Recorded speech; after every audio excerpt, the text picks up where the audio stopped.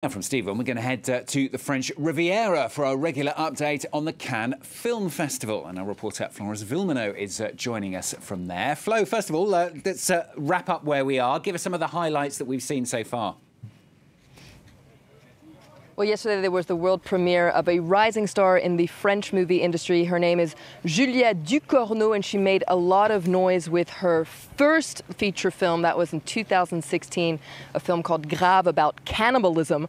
So this is her sophomore film. It's called Titane. I won't give the plot away, but it's very violent, kind of like a Tarantino kind of violent that can sometimes be hilarious, sometimes ridiculous. Love it or hate it, it definitely got people talking here. A lot of buzz around her second film. And earlier in the day, there was a premiere by the very well-known and respected Iranian filmmaker Asghar Farhadi.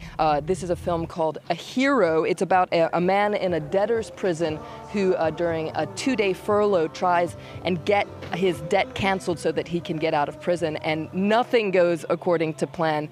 Of all the films I've seen in the official competition, I think this might be my favorite one. I haven't seen all of them, but of the ones I have seen, this is my favorite. It's oddly hilarious at times, also dark. It's an interesting portrait of human nature, if you will, and society in general. This is actually Farhadi's fourth appearance in the official competition here at Cannes, and he's seen as a serious contender for the top prize, which is the Palme d'Or. Let's take a look at a little clip from A Hero. خوبی؟ برو تو بریم پایین حالا برو. بریم پایین دوباره. برو. پایین؟ نفس میزنم. من میگم تو چطور همطور پروار موندی قبل میری بالا میای پایین؟ تقصیر خواهر. ولی چطوره؟ مثل همیشه گردنده آرتوروس. سلام آقا مهدی. سلام رحیم آقا. مبارکه. تموم شد؟ نه اومدم مرخصی. به سلامتی. حال چند رو هستی؟ ادارتی هستم. همش؟ با کل خواهش التماس. سلام. رحیم آقا شما هستی؟ خوش اومدی. سلام علیکم. آقا جان قندون اونجا؟ میشه من چه خوردم؟ Yeah, looks like an interesting film there, Flo. Tell us more about it and what other films you might see later. You never know, they may become your favourites.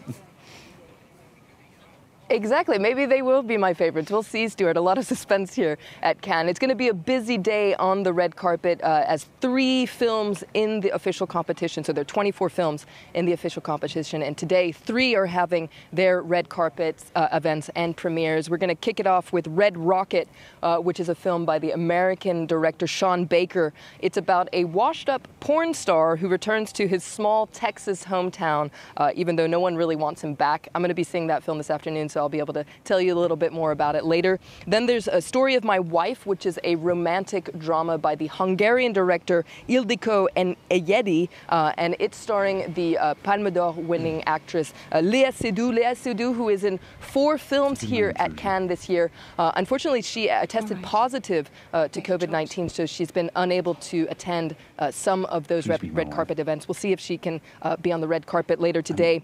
This film is about a sea captain who makes a bet with a friend in a cafe that he'll marry the first woman who enters the place. So that's definitely going to be a recipe for an interesting movie. And then later tonight is the highly anticipated opus from a French director, Jacques Audiard. It's called Olympiade. Now, he already won the Palme d'Or. This was back in 2015 for his film Titane.